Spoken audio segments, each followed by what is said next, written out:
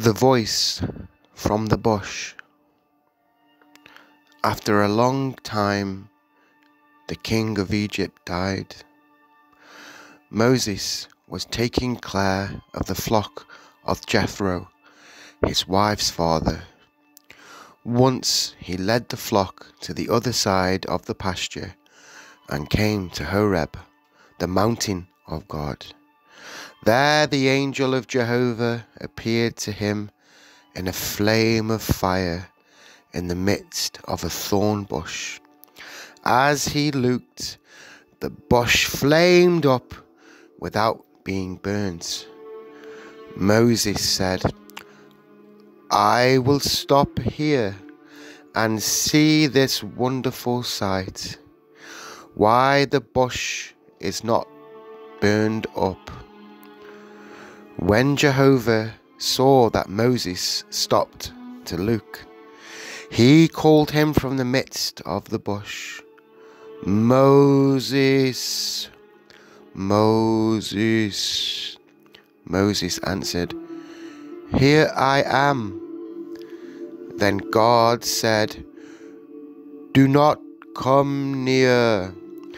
Take your shoes off your feet, for the place where you are standing is holy ground." He also said, "I am the God of your forefathers, the God of Abraham, the God of Isaac, and the God of Jacob." Then Moses covered his face, for he was afraid to look upon God.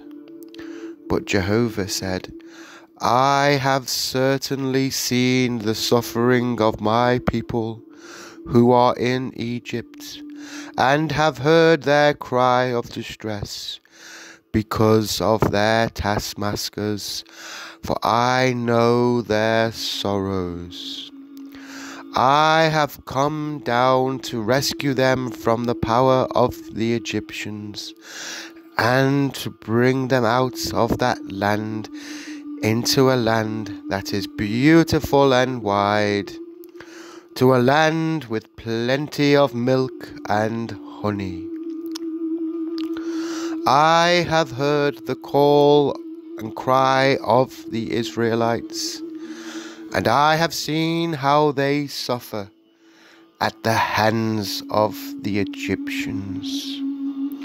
Come now, I will send you to Pharaoh, that you may bring my people the Israelites out of Egypt."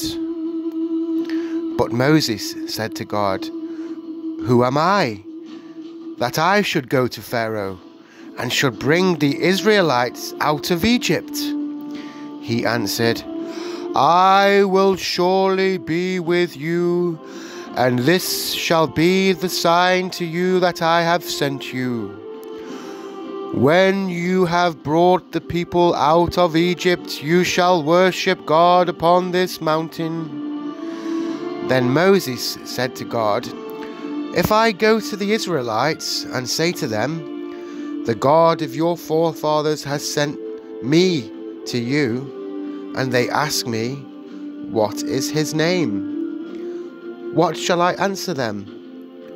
God said to Moses, "I am what I am." And he said, "Declare to the Israelites, 'I am has sent me to you.'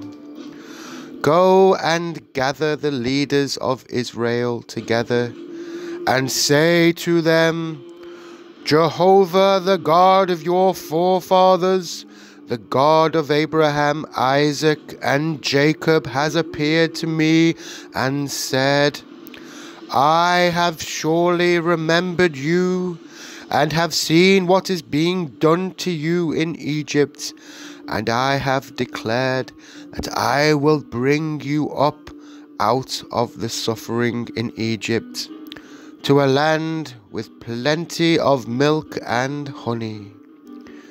They will listen to your voice, and you together with the leaders of Israel, shall go to the king of Egypt and say to him, Jehovah, the God of the Hebrews, has appeared to us. Now let us go 3 days' journey into the wilderness, that we may offer a sacrifice to Jehovah our God. But I know that the king of Egypt will not let you go, unless he is made to do so by a mighty power. Therefore I will use my power and overwhelm Egypt with all the marvelous deeds that I will do there, and that he will go, and he will let you go. Moses said to Jehovah, O Lord, I am not able to speak well, for I am slow to speak, and slow in saying what I think. Jehovah said to him, Who has given man a mouth? Or who makes one deaf or dumb, or blind, or able to see? Is it not I, Jehovah?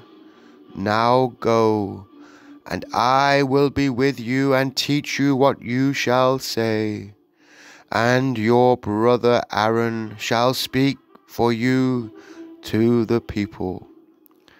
Then Moses went back to Jethro, his wife's father, and said to him, Let me go again to my people in Egypt, to see whether they are still alive. Jethro answered Moses, Go with my blessing.